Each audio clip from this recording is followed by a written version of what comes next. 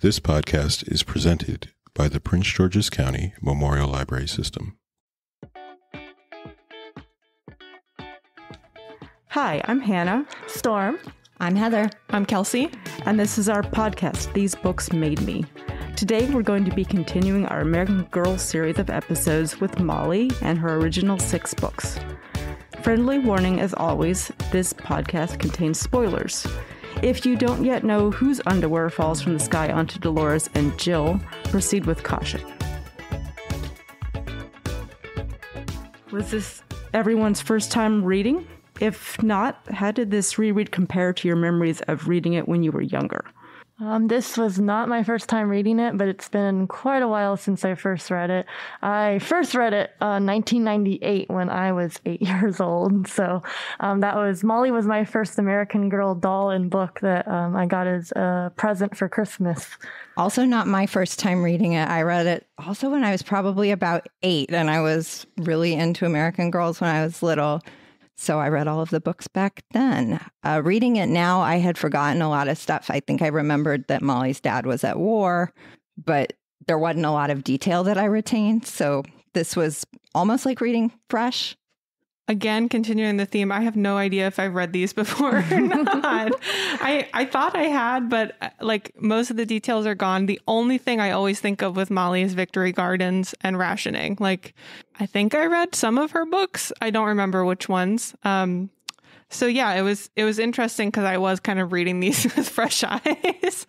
I read the Molly books. I don't know how old I was exactly, but it was whatever age I was at when I had Felicity and was into American Girl dolls. I think I read all of the books that were out at the time, whether or not I had the dolls or not. And I think Molly was, possibly my favorite story-wise and doll-wise. Okay, so we're going to get a little background information today about the chronology of American Girls. The chronology of the American Girl books has piqued our interest as we make our way through the first 6 historical girls. Each set of books starts in a year ending in 4. So, for example, Molly's books begin in 1944 and generally follow a sequence of seasons covering approximately a year and a half. Unfortunately, I wasn't able to locate an explanation for the 4 obsession, so that will remain a mystery. Working theories include superstition about 4 being a lucky number, and that the idea for the dolls came to Pleasant Rowland during a trip to Williamsburg in 1984, but there's nothing definitive. So instead, I explored the broader issue of chronology in the American Girl books. Pleasant Rowland started the company with the goal of having coverage of specific time periods she found important as a teacher and textbook writer. The decision about when to center the original 3 girls in history seems to have been born from a mix of personal interest and pure capitalism. The authors of the American Girl series of books were primarily educators and writers of fiction selected personally by Pleasant Rowland. Rowland reportedly maintained tight control of the production of the books, and the authors were given specific direction on everything from historical points to cover to tone. Rowland tasked the authors with creating books that celebrated, quote, family, hard work, honesty, courage, reliability, and responsibility, while also sticking to the formulaic 6-book cycle that would coordinate with specific outfits and accessories. For example, each doll had a learns a lesson story that corresponded with a lunchbox and foods, a desk, an outfit, and school accessories. The chosen accessories, which were researched and developed with a high level of detail, would then be interwoven into the story by the author. The historical period informed the character of each doll as well. As Valerie Tripp, author of the Molly books, says, quote, her personal journey mirrors or is a metaphor for what was going on in history at that time. All right, let's dive right into the books. Meet Molly. From being a prisoner to vegetables to planning out in detail the perfect Halloween, follow Molly and her friends as their spooky night turns into an all-out war. Will this Halloween be more tricks than treats?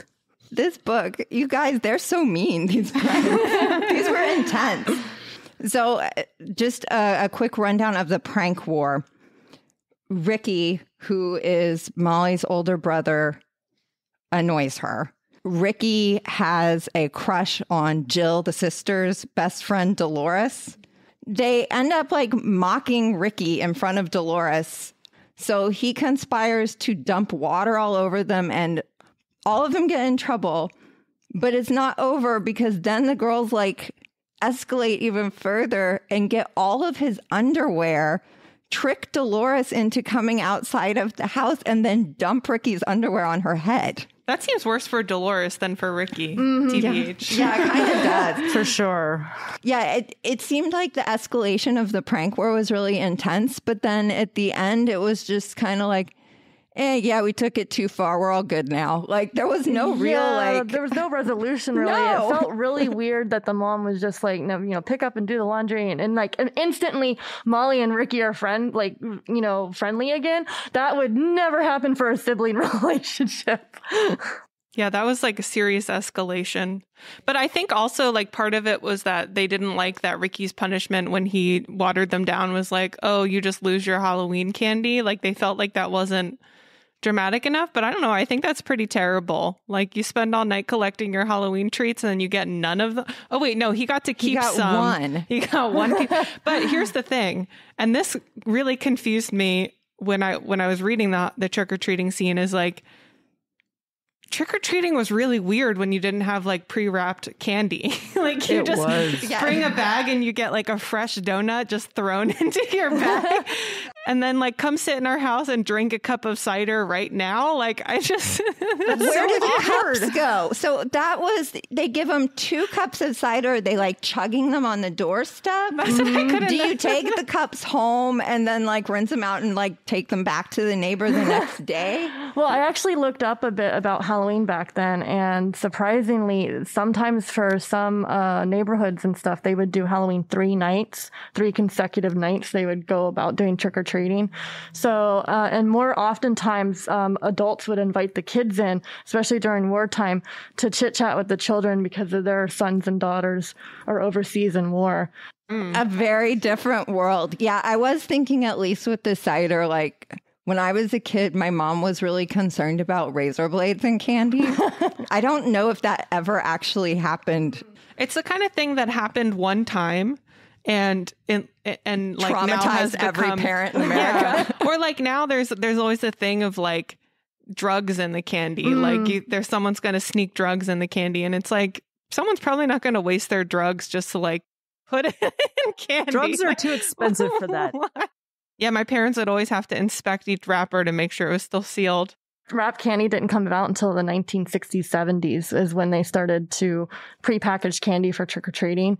But yeah, it was donuts and apples and like nuts and coins that they would hand out to the kids.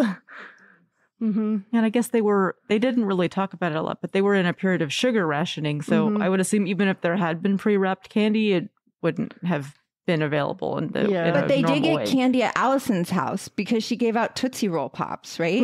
Yeah, her family's wealthy, so I guess they had the money. I guess the rations didn't apply to them. They like black market Tootsie Roll Pop splurged. Yeah, that was strange. I don't understand the whole relationship with Allison either. So Valerie Tripp made a choice to make Molly kind of unlikable at times. And I think that's accurate, though. Like, it's hard as an adult because you kind of look at it and you're like, oh, no, Molly, what are you doing? That's awful. Why do you have no empathy for others? But kids are really solipsistic. So I feel like probably that it didn't register to me that like, oh, Molly's not very nice to Alice and Molly's not, as a kid, means the book was successful. That's the way kids can be, is like, you have something different about you. Like the thing with Allison is always like her mom is kind of out of touch or like does some socially inept things. And that reflects poorly on Allison. And then they kind of latch onto that as a way to other her because that's what kids do is they like latch on to differences.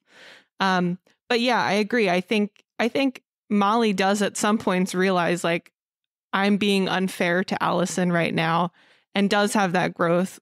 Especially in later books where she realizes like, okay, this was a me thing and I need to like move past it. By the end, she more or less rights the ship. So I think we've sort of struggled with what were the big take homes in some of the books. And Samantha ones seemed very focused on clear social issues. Like this book is meant to tell you how bad child labor was. This book is, meant to tell you about suffrage. These were a little bit more obscure to me in terms of like, this is the historical point we really want to drive home. They seem to be more like Molly's arc is don't be selfish, like think about others more, which I think that's pretty effective. That's relatable. I mean, if you're thinking about what Valerie Tripp said, though, about how that's metaphorical, I mean, the central kind of historical point that they drive home is this idea of rationing and doing things for the greater good of the United States and the war effort and patriotism. And so I imagine that's kind of what Valerie Tripp had in mind, is like this idea of thinking outside yourself and what you can do for others as the kind of larger social message going on at the time. One thing I wanted to just quickly on the Halloween topic too, I'm going to be kind of weaving in our how did it hold up question throughout these books this time. And so this time I wanted to jump on the talk about the hula costumes. So Molly and her friends decide to dress up as hula dancers, and our intrepid researcher Ella did some background research for us on hula and the appropriation of hula. And so there's a lot of history there, and we'll share some links in our episode notes, but just to note that there is a movement to say that, hula is not a costume, it's a culture. You should not wear it as a costume. This is kind of an ongoing theme with the books that we've been reading of inappropriate Halloween costumes. And hula in particular has a long history of being overly sexualized and just inappropriately adapted.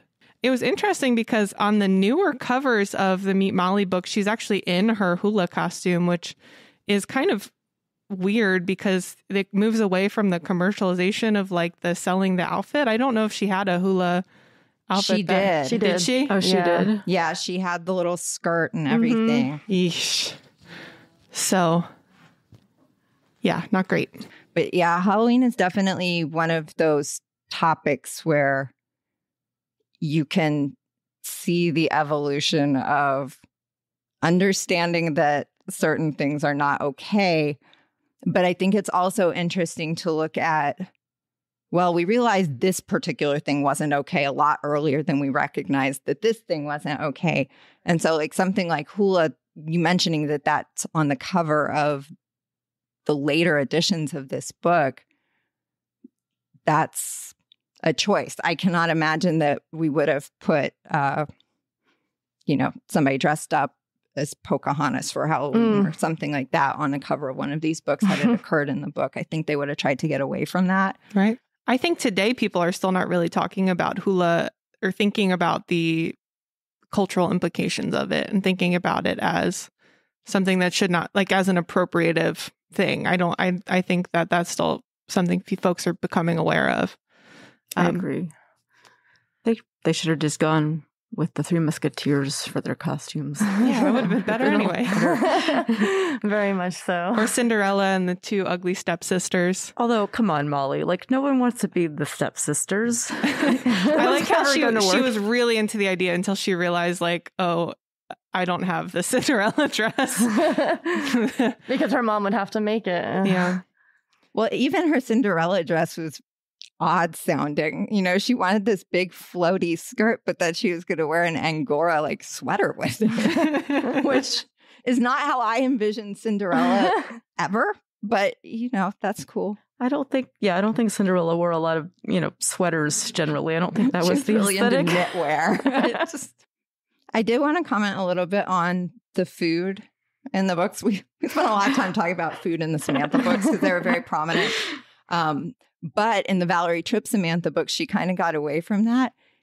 She goes back to food in these a lot more than she did in those. So the rationing is really important to these stories. Like I think it's brought up in every single book. And so in this one, we learned that sugar and butter are being rationed. But then Gladys makes French toast for the whole family for breakfast the morning after Molly, I guess, finally choked down the turnips that her mom seasoned for her.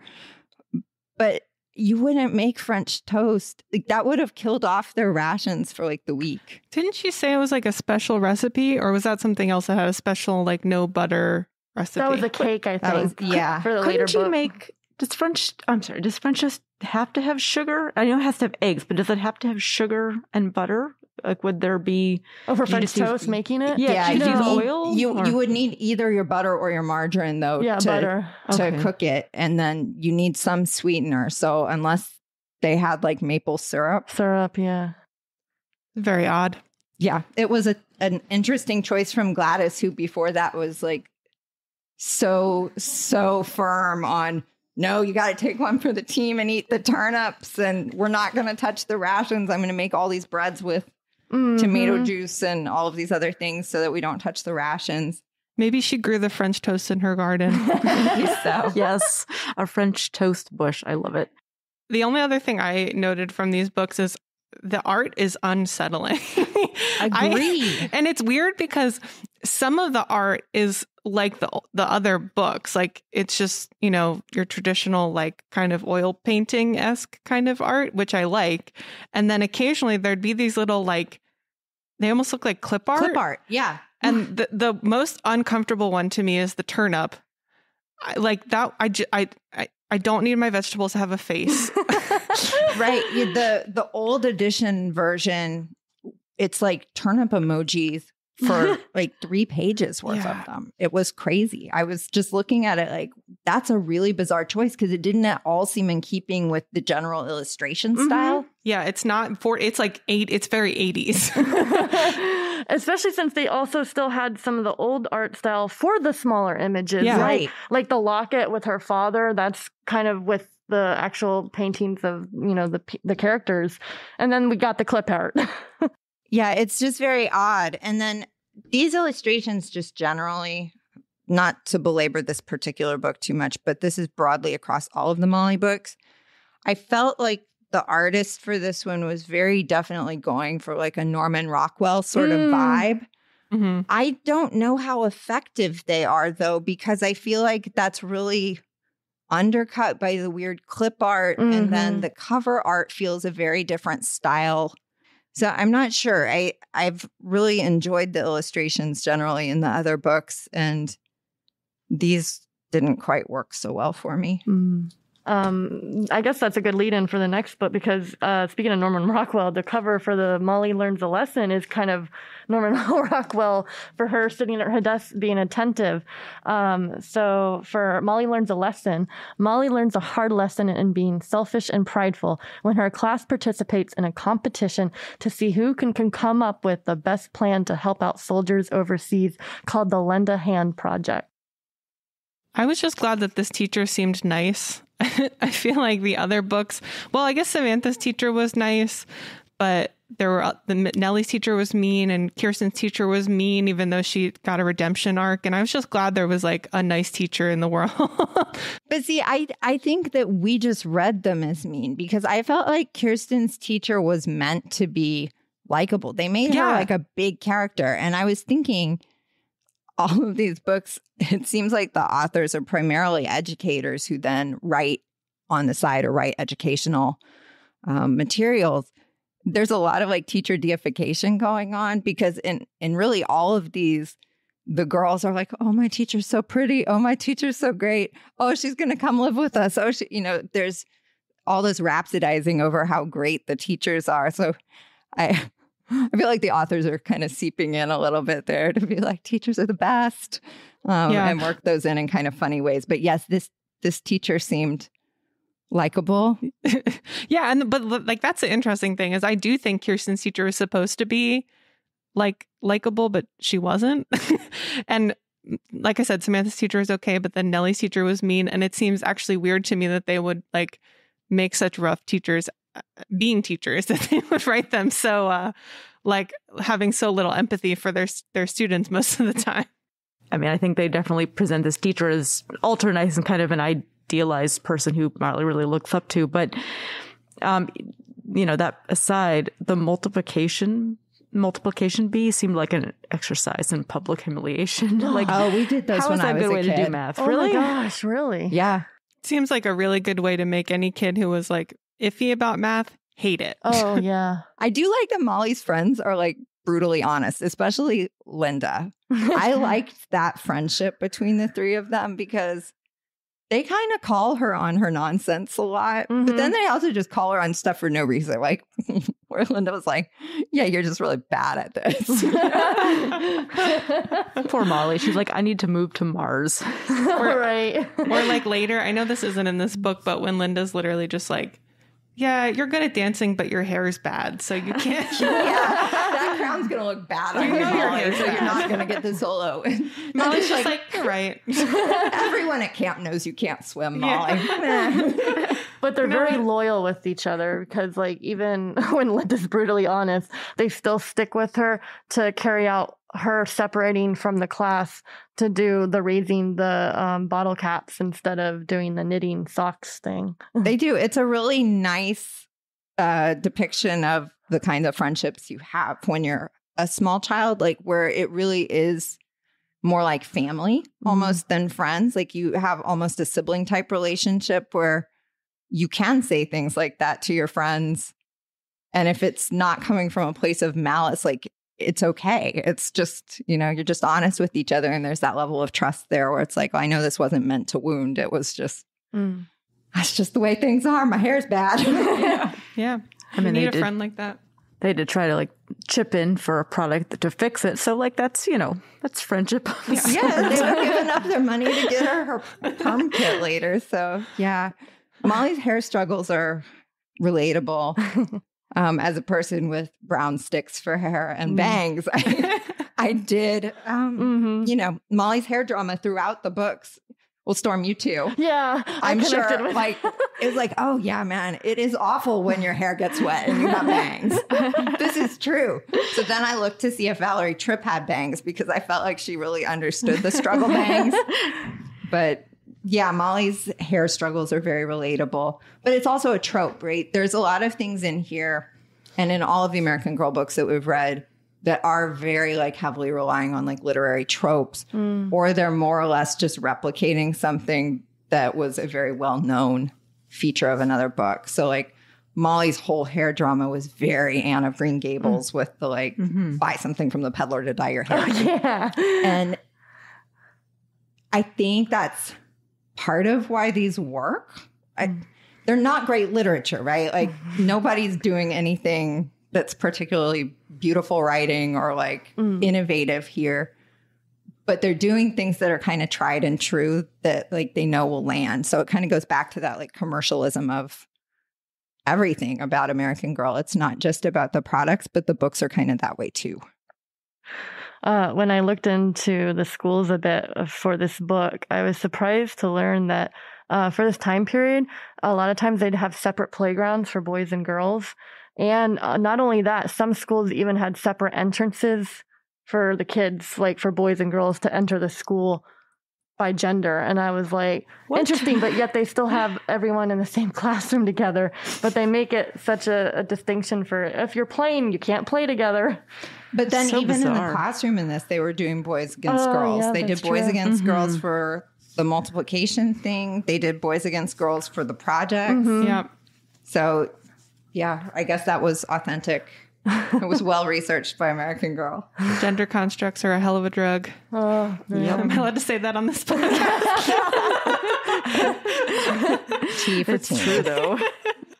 Okay, I accidentally sent us on a really wild tangent there. But one thing I was thinking about too, I don't know if anyone else here is a knitter, but like socks are so annoying. Socks to are knit. hard. I 100% agree with Molly that was a terrible project idea. That was very bad for grade schooler. I mean, I crochet. I can't even knit because knitting's too hard. Like crochet is the easier option. Like when I tried knitting, even like a scarf, it was like a difficulty for me. So I can't even imagine grade schoolers trying to knit a sock. Like the heel. The hubris, right? Like I don't really knit, but I'm sure I can knit socks. Which, yeah. You have to do 2 of them and they have to match. That's hard.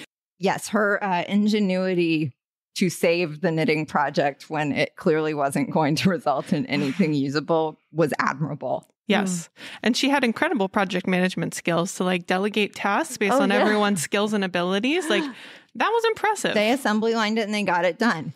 I will also give Allison credit for very graciously allowing Molly to step in and lead. Exactly. And letting her be the like, star of the photo at the end. Yeah. After she crashed their house. They showed up like all sneaky, like, and they, sort of reluctantly came in, and they showed up, like wet, late, and without like any knitting materials. 3 men in a trench coat show up. I was like, what is this? She was like, come in, no problem. We have extra materials. And I'm like, Allison and Allison's mom are far more gracious. Allison's mom was shady, though, because she was like, I told Allison for sure you would come. You wouldn't be so rude as to not show up. So this is the third Learns a Lesson book that we've read so far. Do we need to have a school story every time? Like, what does that add to the experience of reading American Girl books? So my theory is that they do it because school is an instant universal for kids, right? The vast majority of children in this country go to a school of some sort.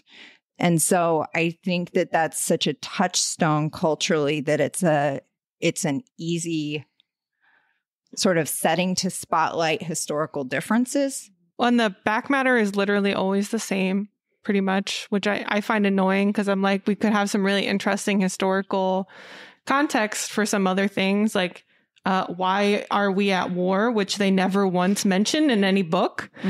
But yeah, I do think you're right. I think it's that touch point. And interestingly, I think this is the first school story where school looks pretty similar to the way it is today. Yeah.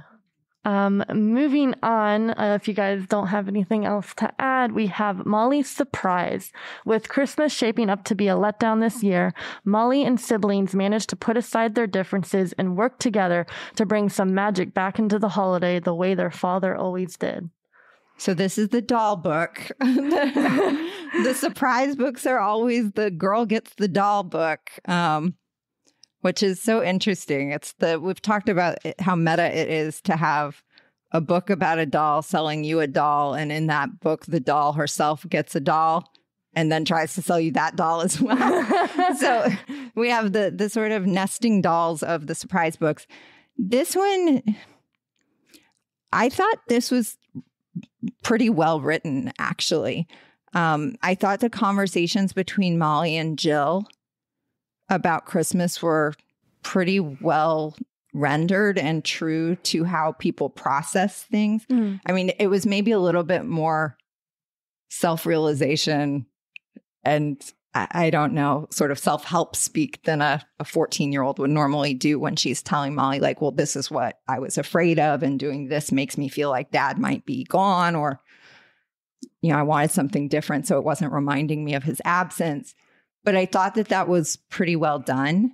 And I think generally the Valerie Tripp books, my issue with them has been that they're very like plot, and then denouement, and it's done. There's not a whole lot of character building in them, but I think the Molly books did better than she did in the Samantha books of actually developing the character through the books. Because Samantha had a very well-developed character, but it was in the books by Shaw that preceded the Tripp entries in it. But I think maybe Tripp connected better to Molly and her family, but I felt like there were much more fleshed out characters. And as far as tropes, they got a Charlie Brown Christmas tree. So there's another one where it was just this instant sort of recognition of like, oh yeah, they're going to get the sad tree, but then that's beautiful because they make it happy. They did what they could. Yeah, I thought Molly was super relatable in this one. I wrote down a quote from her early on. Being realistic means being boring and dull. And I think that perfectly encapsulates how a 9-year-old would feel about like war rations and losing the magic of Christmas. I did feel like Molly wanting a doll was a little out of character for her. Yeah. Like she seems like she would want roller skates, a dog, a bicycle. Yeah, something more active. She doesn't seem like a doll kind of kid. Yeah. So, and I think it's telling that she never really plays with the doll after this book. Like, it's just not her. But like you said, I really like Jill and Molly's relationship, especially in this book, because I like how most of the books, Jill's always trying to be the elder sister, and she's feeling as we all did probably at that age, like now that she's 14, a teenager, she's all grown up and she's above everything. Like I remember my cousin being, 14, 15, and she would always want to sit with the adults at the adult table for our family reunions because she thought us kids were beneath her. And I was finally glad to see that Jill admitted that, hey, I'm scared too. I'm just putting on a front because I don't want you to be, get scared or be disappointed. Yeah, I literally wrote in my notes as I was reading this, Jill sucks. And then like 2 pages later, oh, she bought the tree. That was pretty cool. Yeah. So I feel like she had a real turning point in this book for me. Yeah, I wrote, Jill's a little bit sanctimonious. I agree, Molly. And I mean, Molly is being a little bit of a brat in some ways. Maybe that's a stronger term than I want. But, from Molly's perspective, yeah, Jill's being a little sanctimonious. But then you see that sisterly relationship kick in. And yes, like they're, like Molly's 9, Jill's 14. Like that's a very different, those are very different places to be. But yeah, I like that despite, the fact that Molly was driving Jill a little bit nuts and vice versa, they still kind of came together in this, yes, we are sisters and we're both feeling similar things. I thought that was really touching, actually. I have a question. Why did Molly bite the Christmas tree? I didn't get that either. Okay. For context, they go to buy the Charlie Brown Christmas tree. They get the saddest, frailest tree on the lot because that's what they can afford off of Jill's babysitting money that she had saved for a hat. And then Molly plucks needles off of the tree and chews them up. Who does that? Is that a thing? Is she testing it for freshness? It could be. Maybe back then, maybe they did add kind of pine needles into recipes or as a decorative garnish or something. So maybe she was in the moment, we're getting a tree, and she was excited, so she wanted to. I don't know, how you smell it, how you love the smell of Christmas trees. Some people love the smell of Christmas trees. Maybe there's a taste, but I don't know because I've never been. You've never eaten your Christmas tree. I take it. Well, okay. Even if that was a thing in the 40s, I don't think it was a thing in 1988 when Valerie Tripp wrote this book. So she could have said Molly tasted the tree for freshness as one did at that time, as she saw her mom do every year before or something. Well, you could just take a needle and one snap of a long it. line of tree lickers. Her dad wasn't there to do it, so she carried on the legacy. Okay, but speaking about the decorations again, real briefly. So there was that whole conflict between the homemade decorations versus the more simplistic, fancy decorations like they'd had in Samantha. But Molly had she wanted to pull out these, nostalgic ornaments that, I don't know, they made or, they put on the tree for her life. And Jill's I want a more simple aesthetic. They had that same conflict here, which I thought was interesting. They did, except this one made a lot more sense because Jill was I just didn't want it to look the same as every year because it made me sadder that Dad was missing. Mm-hmm. The Samantha one, it was just we're rich and we need to impress this girl that is coming to visit. That's true. It was more sympathetic.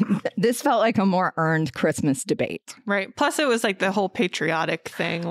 Maybe we should support the war effort with our Christmas tree. Yeah, that kind of baffled me. It's that Jill wanted patriotic tree, but she didn't want the old tree to remind her of Dad. But I'm wouldn't the patriotic tree also be a constant reminder that your dad is overseas? I just want to say the patriotism, the arbitrary patriotism. I know that this is very realistic to the times, but all the little tidbits made me laugh out loud. In this book, in the back matter, it said that I guess to preserve gas, you can only drive at a certain speed, but they called it the victory speed limit. And the victory speed is 35 miles per hour, which doesn't feel very victorious. It feels like a very safe speed. Next up, happy birthday, Molly. Molly is gearing up for her 10th birthday party when her family gets a surprising new addition, an English girl all the way from war-torn England named Emily. Emily is traumatized but eventually bonds with Molly playing princesses. They try to plan a joint party, but it only results in hurt feelings. A pair of birthday puppies mend the friendship. Okay, I don't remember if this is Linda or Susan, But early on, one of them says, "A real English girl for your birthday." And that's a very strange thing to say. That was Susan. And I know because I also thought that was odd, and I wrote down, really, Susan? As opposed to a fake English girl? Also, like, you don't get a girl for your birthday. That's weird. No, the level of othering that happens to poor Emily in this book is so bad. But I feel like it's also very, very true to how kids 100%. reacted to people who had a different accent or were just different in general. Not because it was bad for kids, because kids are usually pretty open-minded, but because it was so exciting to them. And they were kind of ignorant in a way. I was like really uncomfortable with Molly and her friends playing bomb shelter. Like that really stressed me out. And I was very relieved that like that was admonished later and like made very clear that like this is not a game. Like people are actually in bomb shelters and actually losing their homes. And like we're not going to play like, haha, I'm losing everything I love and cherish. Like that's not a fun game. Because I was a little stressed at first that was just going to be like the fun game, and that was that. So I was glad that was addressed. Probably not a game she wants to play right now. And then Emily really called her out on it later too, which I thought was good as well. Because I also was worried that was just going to skate, and no mention of, wow, that's incredibly awful to do to somebody who is presented in this book as having really significant like PTSD. Right. And I also think there's, even if they didn't have Emily in their house, it's still like not great to like be like having fun playing this imaginary game that someone's actually suffering through. So either way, I was glad that they addressed it. But I did think Emily's reaction was kind of interesting when they do have this like heart to heart, because Emily basically says like, you were not being empathetic to me and understanding my situation, but you also suffered because your dad is gone. And I don't think that those are, I don't think that those are equivalent. I mean, I thought that, I felt terrible for Emily when they were like, "Hey, you want to play bomb shelter?" She was like, "No." But I mean, she was very quiet, but when she did speak, I thought she was incredibly self-possessed. Like she called Ricky, or not called Ricky. Maybe she did, but she was like, "Hey, your airplanes are wrong." And she was like, "No, this is not a game. This is not what my life was like." I thought she was very clear about expressing things. She was very self-possessed for, I mean, what is she, like 9? Yeah. Fun fact, we had Ella look into this evacuation thing as well. And it actually wasn't very common for children to be evacuated from London into America. Most children were evacuated into Canada. But there were a couple kids who had private, like non-official evacuations, which it seems like that's what the Molly Emily situation is. Because she's going to her aunt. Yeah, it's like a friend aunt situation. So this might be still kind of realistic. Something interesting I noticed also, just like a side tidbit about American Girl birthdays. So we always have a birthday book in the series. And I realized as I was reading that like they always fall in the same like chunk of time. So that means like all American girls pretty much from this first set have to be born in the spring. So I looked into this. All of the original 6 have spring birthdays, and there are no American girls from the whole collection, from what I could find, who have birthdays in July or December, which I think makes sense just because usually your changes book happens in the summer. So July is just kind of out. And obviously December is always going to be your Christmas book. But I just felt bad for all the like Sagittariuses and Capricorns who did not get to have a doll that was close to their birthday. I was annoyed that the back matter was about babies being born and not about like London children being evacuated or bombs or, again, why is the war happening? Like none of those things present in the back matter. All right, moving on to Molly Saves the Day. Molly Saves the Day. Welcome to Camp Gowonagin, the perfect summer camp. Molly and friends are excited to hang out in nature and learn many new skills, but a new team competition splits the friends up.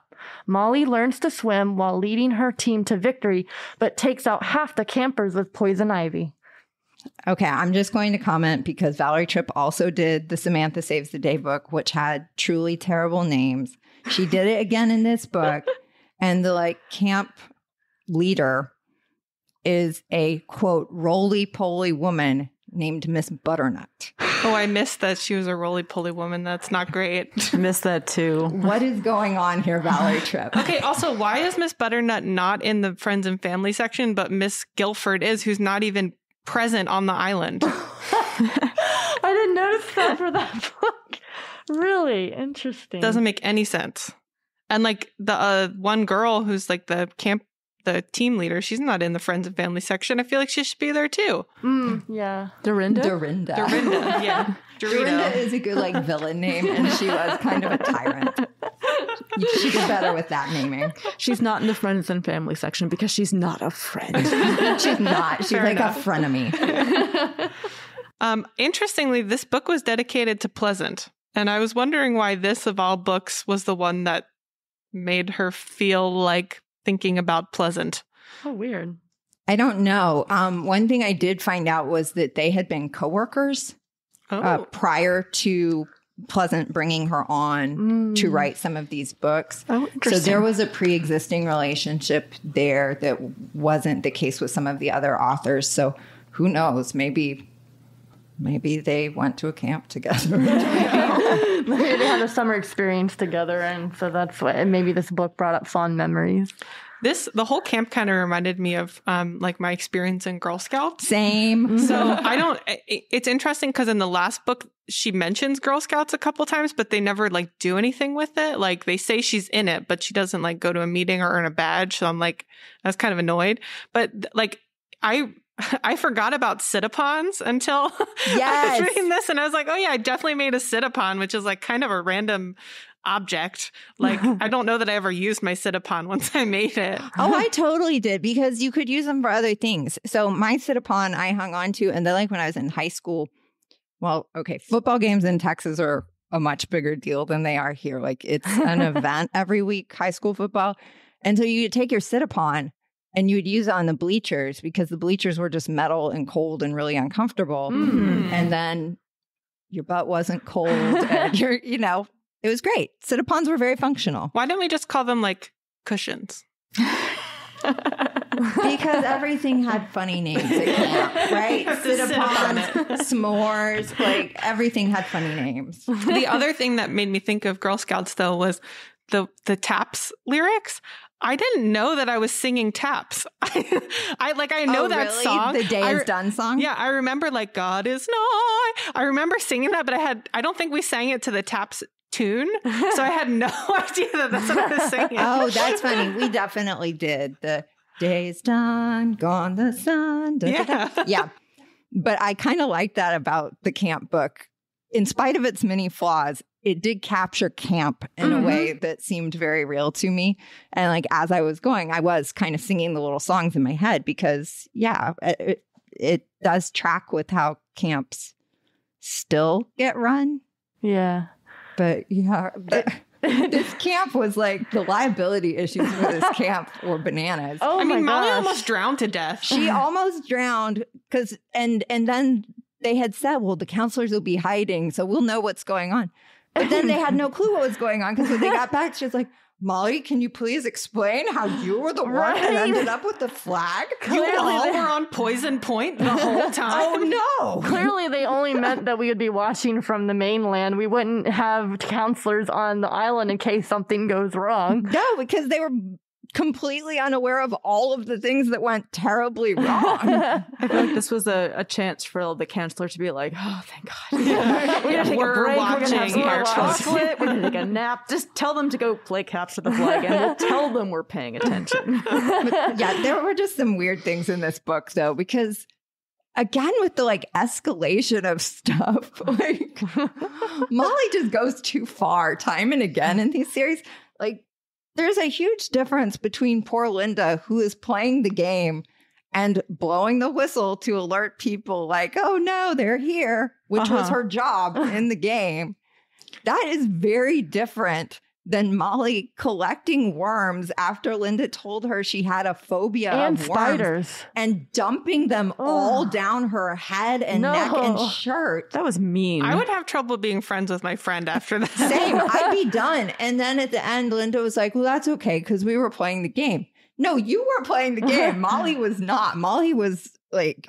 Well, okay, so I wanted to talk about that because I think given what you said about what we said in the intro about Valerie Tripp using all these books as a metaphor, I feel like this was the most obvious metaphor for war. War is hell. That's what I put as my AKA for this, where it's like Molly saves the day, AKA war is hell. Yeah, and she even says at one point, like, the gist of it is basically like you can't win in war because if you win, you lose yourself along the way, because she did this like evil thing to her friend, but her friend theoretically did this evil thing back to her. But again, like one person was playing by the rules that they set out and like following the guidelines, and one person like went rogue and threw spiders at her. One person went way too far. And so, yes, maybe that's metaphoric for like the atomic bomb or something. Right. But much like that, the outcome seems to be like, well, that was a good move because you won. Right. So I'm not sure that there was really a clear like moral lesson from this other than like, yeah, it's okay to just go as extreme as you need to if you win. And there was a picture of them talking, afterwards, when they've just realized, oh no, we're about to have poison ivy. And Linda's like, oh, it's okay that you put worms all over me. And I think Molly or someone is like placing their hand on someone's arm. And I'm like, no, you have poison ivy oil. Don't touch anyone. Oh, yeah. Molly. Right? I'm just like, oh, no. Poor Linda doesn't deserve to get poison ivy too on top of the whole worm incident. Well, fun fact, poison ivy is an allergy. And I don't think I'm allergic to poison ivy. So you I are would have so been lucky. fine. Lucky. Well, don't test it because Yeah, it I'm not also gonna gets test it. worse with repeated exposure. Yeah. So I was not horribly allergic as a child. And at this point, like if I see it, I am covered. So I have to be so careful. Yeah. Well, okay. So then I just also wanted to note, I just to give us our back matter moment and our patriotism point. I wanted an alliteration there, but it didn't really work. It's also, I learned from this back matter, it is unpatriotic to take the train. So in case we're all wondering, anytime you've taken the train, it's been unpatriotic. Patriots only walk. So that's what I learned. What if they have to cross the ocean? Unpatriotic. Okay. Don't leave America. What? Changes for Molly. The family is elated when they learn that Molly's father is finally coming home, and just in time, too. Molly is gearing up for her big tap dance as Miss Victory in the Red Cross show. But in order to make this night unforgettable, she has to have the perfect hairstyle, which is proving more difficult than she anticipated. Molly doesn't get to dance her solo, but she does get to welcome her father home. Final book, guys. I think her raincoat is too big. She looks kind of like the Morton Salt girl, though. Oh, with like yeah. the yellow When it raincoat rains, and it the pours boots. girl. It's kind of cute. Yeah. The outfit. This one, not very much happens in this book, except like on the last page when Dad shows up. Yeah. Like she does all of this planning about her solo, and we learn she's a phenomenal tap dancer, but then she doesn't even get to dance the solo. I didn't like that her mom was like, you can't wear the wet pin curls anymore because you're getting sick from them. She's a nurse. It's like, that is not how you get sick. Wet hair doesn't make you sick. Why are we perpetuating this mess? Especially as someone who works in the medical field, that she should absolutely know better. Yeah, and I mean, I think the tiny kernel of truth in that is maybe if, like, you go outside with wet hair a lot and you're doing a lot of, like, you're going from hot to cold, like, maybe that temperature, I think the temperature fluctuation can maybe knock your immune system down a bit and make you more inclined to get sick, but that's not how it was presented. If you're sleeping in wet pin curls, like... Yeah, ear infection was a weird diagnosis anyway, because she had like a sore throat and like, wasn't she like stuffy or something? Like that's not an ear infection. Seemed like she had just a general like upper respiratory thing. She never even mentions ear pain. No. The ear infection seemed secondary to whatever like weird upper respiratory virus she had. And if she had an ear infection and she was dancing, she probably would have noticed like a balance issue, and they never, go, oh, Molly Molly can't, stand up straight during her turns. Related to that, every time she mentioned the glasses, she took off the glasses and she couldn't see. I literally wrote down Chekov's glasses because You thought she was going to fall down the stairs. I was like, obviously, it's like that's going to be a major plot point. Why would they mention it like 4 times? I don't understand. It wasn't. Oh, see, and I think that's problematic too. Like a lot of what happens in this book is vaguely problematic because the messages seem to be like glasses and straight hair are ugly. Yes. So you can achieve your dreams by curling your hair and getting rid of your glasses. And like, yeah, there's never a point where they're like, Molly, why are you taking your glasses off? You look great. You need those to see. Yeah, I thought the end was going to be her hair wouldn't curl.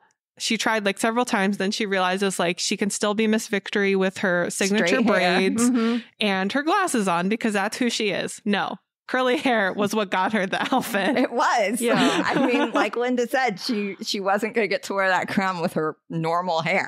Your brown sticks. It just wouldn't look right.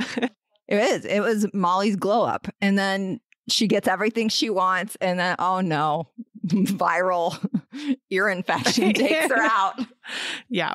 I will say one of the things I really liked about this book is I do think, again, this like Molly as a character development was really strong. And the relatability of her as just like a 9-year-old was really strong. So like I loved the scene. Well, I loved when she mentions that her dad mentioned her in the same sentence as a pot roast in the letter.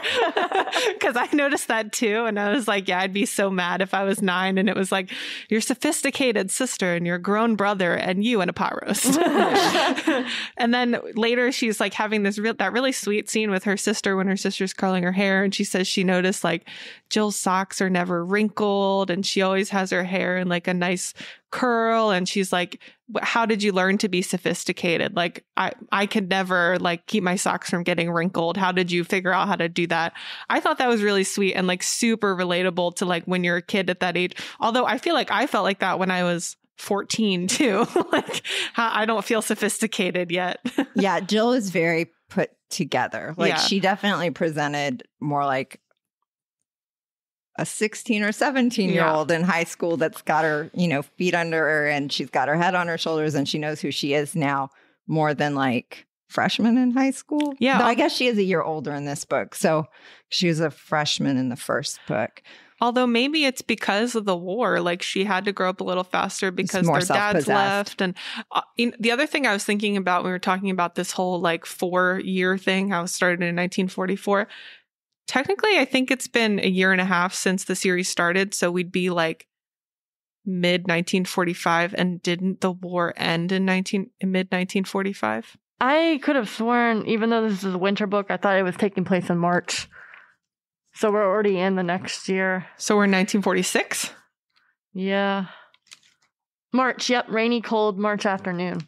So it's March. Yeah, that's like 2 years later then. These sequences make no sense. So the war would have been well over at that point then. I don't understand the chronology of these books. Yeah, that's problematic. Yeah. But yeah, I was very disappointed with the ending of the book. It was just so abrupt. Yeah. Yeah. Dad's home. Yeah. And I was like rushing to be very honest, I was rushing to finish it. And I was like, oh my God, like she just got sick. There's so much left. And then I turned the page and it's over. I have this very clear sense of reading the book and her dad comes home and like, there's like this catharsis of, oh, nothing else matters now because she gets to see her dad again. That like was very like poignant and emotional for me at that age. And, it seemed like the whole tragedy of the hair and the role was just like totally swept away. So, I mean, that was my, one person's impression at the time and doesn't, make all of those points about the story not valid. But that's what I took away from it at age 9 or 10 or whatever I was. You know what I think would have helped for me? Her dad, when she comes back, says, Molly, you're exactly the same. Yeah. And I think like, no, she's not. Yeah, it's been 2 years. She has to have grown a lot, even just physically, but also like emotionally, mentally. We've seen her go through so much in these books. And I feel like that would feel like completing the arc for me if her dad was like, Molly, oh my gosh, you've grown so much or something, so that it really felt like a journey happened. I agree. Totally. Yeah. Each episode, our intrepid researcher will enchant us with scintillating factoids related to our book. It's time to dive in and explore Ella's ephemera. Hi there, everyone. I'm Ella, and this is my ephemera, the part of the podcast where I tell you about some of the neat things I've learned while doing research. Molly was the first character and doll to be marketed with glasses. Her series is classified as 1944 on the covers, but the first book was set in 1943. Luckily for Molly, this was smack dab in the middle of the glasses revolution. Graham Poulin discusses their history and the work of J. Lewis in his work about design for disability, When Fashion Meets Discretion. Quote, in the 1930s, spectacles were classified as medical appliances, their wearers as patients. It was dictated that medical products should not be styled. In the 1930s, glasses were considered to cause social humiliation, but the health service maintained that their glasses should not be styled, but only adequate. But things began changing in the 1940s. While the decade started with leftover wire frames from the previous decade, World War II changed everything. Suddenly there were horn rims, solid plastic frames, cat eyes, and combination glasses with plastic tops and metal bottoms. And in 1945, the first frames designed specifically for women began being manufactured. Molly really lucked out. Thanks for joining me on this deep dive. I'm Ella, and this was my ephemera.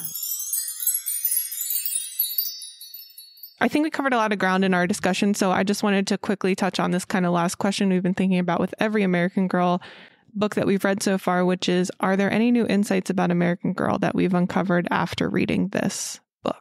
I don't know that there's new insights, just so much as the pattern and the formula is becoming more and more clear the more that we read them. So I'm interested to see if we notice any differences as we move into different authors with the different girls in the series. Coming up, we'll get an expert's take on an important aspect of this novel that is not often discussed. But first, let's pay some bills. Learn a new language from home or on the go with Mango. Mango's award-winning courses bring you practical phrases from real-life situations in a way that makes you want to start the conversation. Every learner's experience is unique. Mango adjusts to your learning pace, teaching you until you feel confident with new words and phrases, creating a learning solution centered around you. Visit PGCMLS.info and click on the Online Library tab to learn more.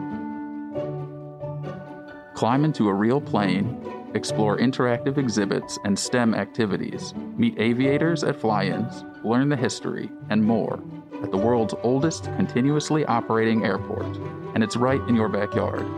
Come visit the College Park Aviation Museum, conveniently located walking distance from the College Park Metro. We are open Tuesday through Sunday. College Park Aviation Museum. The skies are for everyone. Now let's talk to someone who actually knows something about one of the main topics featured in the Molly books, aviation. So I'm Lauren Deutsch, the Assistant Education Manager here at the College Park Aviation Museum. Hi, Lauren. So you're an expert in aviation history, and we wanted to ask you some questions about one of the books in the Molly series. In Molly Takes Flight, her Aunt Eleanor joins the Wasps. Can you tell us a little bit about who the Wasps were and why they were important? Yes, of course. So the Wasps were the women Air Force service pilots. And they were a bunch of women who the government got together. They were technically civilian pilots, and the government got them together to do the jobs that male pilots did before the war. So during World War II, obviously a lot of male military pilots went abroad to fight in the war. And while they were gone, they needed pilots to basically like ferry aircraft from factories to Air Force bases, train other pilots. And so these two women, Jacqueline Cochran and Nancy Love, really fought for women to get those jobs. And the government allowed it, at least for, I think the program lasted only a year and a half because, of course, we entered the war quite late. However, it was the first time that women were doing military pilot jobs. So in the book, Eleanor seems to have pretty unlimited access to planes like the PT-19, and she's able to take Molly flying. Was this an accurate depiction of women's access to flight during World War II? To be honest, when I read the book, I was actually quite surprised too. I was like, where is she going? Where's this Air Force base? Well, not Air Force base, but this airfield. And how does she own that plane? Is it her own private plane? Because a lot of women, if they were trained as pilots, well, a lot of pilot training programs would not accept women. And so there was actually this whole program set up through, again, the U.S. government to go to colleges and train civilians how to fly. And only 10% of those could be women. So that's how a lot of women got their experience. And if you wanted experience, most people had to be wealthy enough to buy their own airplanes and then hire a pilot to teach them. So it was interesting hearing about how Eleanor was from a farm, and yet she had this access to this airplane. So in that kind of background, I would assume that perhaps a good-natured person allowed her to fly their airplane, but I actually don't really think that's an accurate depiction. I was surprised by that too. Generally, when women joined the WASPs, did they have to have prior flight experience? They did, and that was actually an interesting contrast from the male pilots. So a male pilot at the time, they didn't have to be a pilot. They had to be between 18 and 26 years old and have a high school diploma. And actually that was lowered down from a college degree because they were really strapped for people. However, with their women, they were very diligent in getting women that already had a pilot's license. There was about 25,000 women who applied for this program, and only less than 2,000 were accepted. And even after they were accepted, they still had to go through a 6-month-long intensive training course. So they were already highly qualified, and then had to be trained even more. What were their options like after the war and the program ended? The program actually ended because, again, World War II was wrapping up, and male pilots, had this newfound hope that because, they had made it, they were looking back at home and trying to see what options were available to them when they came home. And when they saw that these women pilots were taking over their jobs, they got very upset. And a lot of congressmen tried to shut down the program because they thought that it would take away jobs from these returning veterans. What they didn't seem to realize was that these women were also veterans. And again, that they had extensive training and were highly qualified.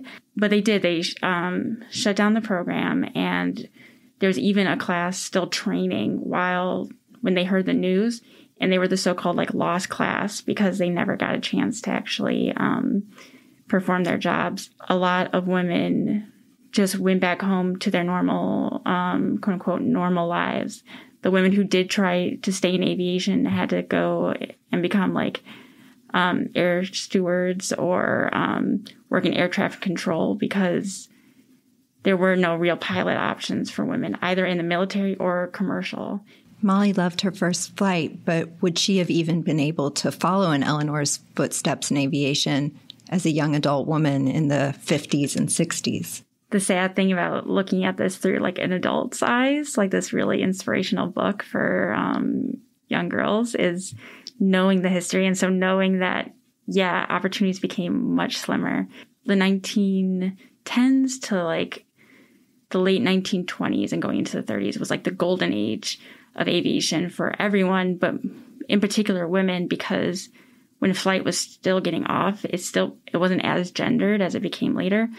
And there were more opportunities. However, discrimination actually seemed to get stricter over time. And it wasn't going to be until the 70s until there's the first female pilot of a commercial airline. You shared with me that you had a Molly doll and read the books as a child. What drew you to her, and how did it feel revisiting her now as an adult? I think what initially drew me to Molly was just how similar we looked. I wear glasses, as does she, and we both have, brown hair, which is common enough. But out of the array of American Girl dolls, I definitely picked her because I was drawn to her as a character versus the time period she was from. And I think that's a really great thing about American Girl dolls is that they do get you through the personality and then draw you into the history, because obviously this was like a very bleak time in America's history. But I really liked her like carefree spirit, as well as, like she had a little dog, and she seemed to have the same energy as that dog, like really energetic and optimistic, despite what was going on around her. And as you can see in the book, and like I said, so I think revisiting it as an adult, it was very reading the story was inspiring, but also, again, knowing the history, it filled me a little bit with dread, because I know that we have this idea in history that everything is always progress and everything always gets better over time. And of course, things got a lot better after World War II, but opportunities for women pilots in particular did not. Would a little girl who had read the Molly books and was inspired by them when they came out in the 80s have had a path forward in aviation at that time? Yeah, I do think so. I think there's still a huge indiscrepancy in the field today, in the aviation field, of male to female pilots. Not even male to female pilots, but in aviation all the way across. And there's a lot of attention given to try and recruit women into, like, the sciences, obviously, and aviation in particular. But that was obviously 70s, 80s, 90s. This is when women were fighting to become pilots of commercial airlines. Things where women's pilot uniforms were being very much critiqued and changed to make them more utilitarian instead of quote unquote fashionable. A lot of these things were just trying to make it more normal. And I think this was a good way to inspire, women or little girls to get into the field, and then just to make that a normal process so that it wouldn't have to be a dream. It could just be a fact of life. Lauren, I just wanted to say thank you so much for joining us on the pod today and talking to us a little bit about Molly and the history of women in aviation. Now we'll be moving on to our game segment. If Ricky really wanted to insult Molly, he'd probably call her a turnip. But it made us wonder, what kind of vegetable would Molly actually be? We'll figure that out now with the help of a handy BuzzFeed quiz by Audrey Engvelson. Okay, so quiz. First off, if you were a vegetable, which dish would you want to be? Oh, and we're doing this from Molly's perspective. So we're doing this answering as if we were Molly. So what you guys think she would pick. So we're going to discuss this as a group. So the options are soup, salad, casserole, sandwich, ratatouille, pizza. I feel like because she's a kid, it would be pizza, but they had pizza back then, right? She's in suburban or maybe rural Illinois, so I'm guessing casserole. She wouldn't have had a ton of exposure to pizza during this time period. Yeah, I think I would lean towards casserole or sandwich maybe. Yeah. I mean, casserole does have a kind of foreign sounding ring to it, so maybe if she was feeling really patriotic, she would want to go with a victory sandwich. I guess I was thinking casserole feels very 1940s, suburban. It's very Midwestern too. Yeah. Would that be a favorite for kids back then too, though? Because I know casseroles are a lot of times often, for nowadays, they're kind of ew, casseroles for children. So I don't know if that would. Okay, yeah, maybe she's a victory sandwich. Okay, so sandwich. All right, sandwich. Okay, next question. Which aisle in the grocery store would Molly shop in the most? The options are snacks, cheese and dairy, produce, bakery, frozen foods, and health. I think bakery. Bakery. Oh, yeah. Because she's really missing the butter and sugar, and she loves the bread. Loves the bread. Oh, yeah. Sweets. So Definitely bakery. Bread Day. Remember that whole Bread Day plot line? Okay, now we would choose a fruit for Molly. There's strawberry, banana, apple, pineapple, mango, and cherry. She eats apples, but I feel like she would go with pineapple maybe because of the hula costume. Oh, yeah. That she would like attach that to Hawaii and be like, look, it's part of my costume. It's a pineapple. All right, finally, choose a word to describe Molly that could also be used to describe a vegetable. The words are fresh, ripe, tender, juicy, organic, and rotten. She's fresh, right? Fresh. Alrighty. Oh, and here it is. She is Fiddlehead. Oh. I've never heard of that vegetable. Not going to lie, you're a bit of a wild card. While some people have a hard time nailing down what exactly you are, they know for sure that you're unconventional, weird, and awesome. There's nobody quite like you, and you embrace that. I think that's more or less okay. It's not wrong for Molly. No, the last book undercuts it a little bit because she does like the opposite of who she is to get the solo, and it rewards that. But Wild card behavior. But yes, that's true. But the rest of the books, I think, are very in keeping with that. All right. So now it's time for our Bechdel test. Each episode, we ask whether our book passes the Bechdel test, which asks whether a work features two female characters who talk to each other about something that doesn't involve men or boys. So does Molly pass the Bechdel test? Yes. It's Absolutely. always with her friends, talking to her two female friends. They even when they bring up love interests, when they watch Jill and her friend, they're at that stage where they're still like, ew, like... Yeah, I mean, they talk a lot about her dad in the books. They talk a lot about Ricky and getting back at him or him being annoying. But there's plenty of interactions that don't hinge on that. You know, there's Molly's aspiration for the solo. There's the project they're all working on. The whole class. color war. I mean, the whole Molly Saves the Day. I don't think there's one all of man in the book. Yeah. Well, that's it for this episode of These Books Made Me. Join us next time when we'll discuss a book about a girl who witnessed a disturbing incident involving chocolate cake. If you think you know which book we're tackling next, drop us a tweet. We're at PGCMLS on Twitter and hashtag These Books Made Me. You can also send us your questions at thesebooksmademe@pgcmls.info. For historical deep dives and read-alikes, check out our blog, which is linked in the episode notes. Special thanks to our guest, Lauren from the College Park Aviation Museum, our fabulous researcher, Ella, amazing interns, Mariama and Jalan, and our producer extraordinaire, Will.